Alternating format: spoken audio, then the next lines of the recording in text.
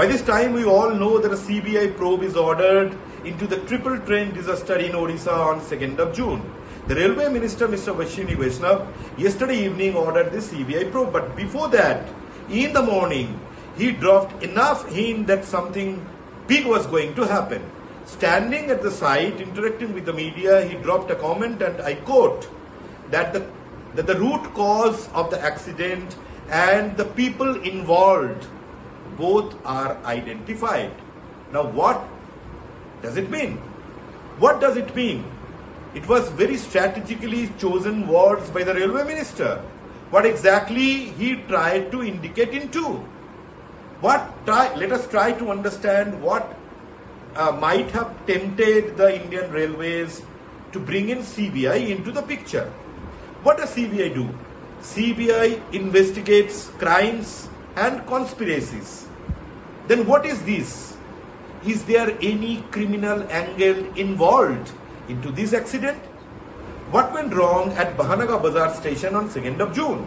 A goods train that was coming from Balsore was heading towards Bhadrak.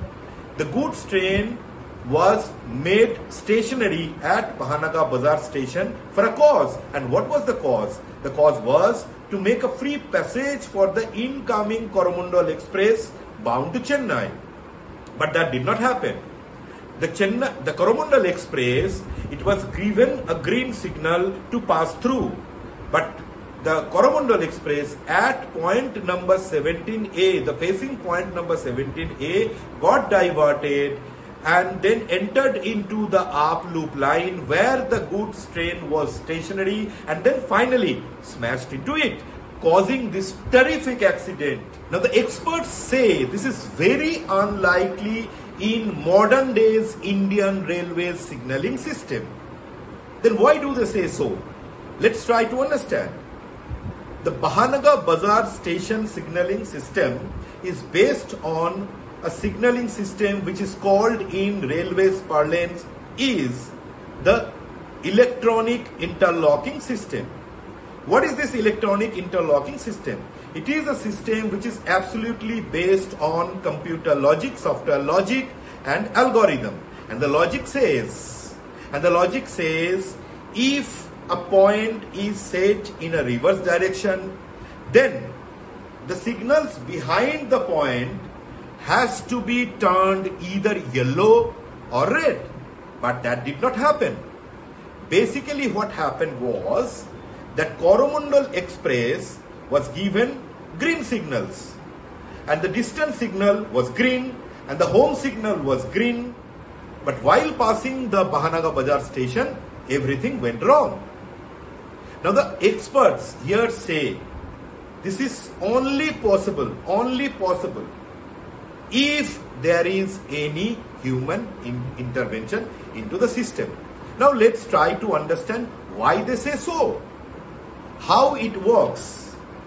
Now this electronic interlocking system is such a system where there is a panel room in a station where there is a panel board and one video display unit. And the panel board is operated by either the station manager or the assistant station manager. Now, what do they do with the panel board? The station manager or the assistant station manager, they just give commands. They just give commands for a seamless train operations. Now, before going forward, let me tell you one thing, that this particular signaling system, which is called the electronic interlocking system in Indian Railways, is absolutely reliable, robust, time-tested and fail-safe a system. Now there is another room.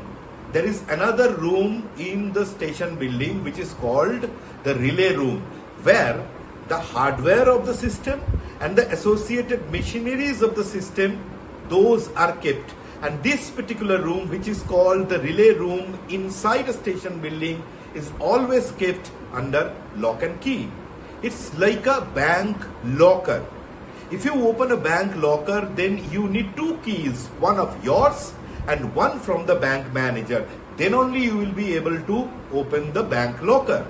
Similarly, this relay room, if there is a need to open the this relay room.